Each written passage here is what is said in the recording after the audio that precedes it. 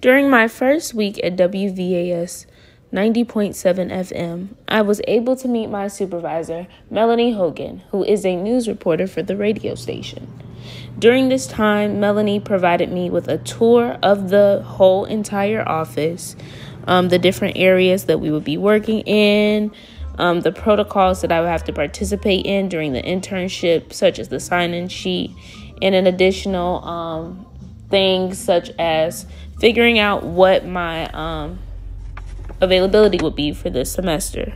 I was given a goodie bag with a writer's notebook, WVAS pass, cup, and a couple other goodies. I'm very excited to see what this semester holds. I was even able to get a few assignments for the upcoming week.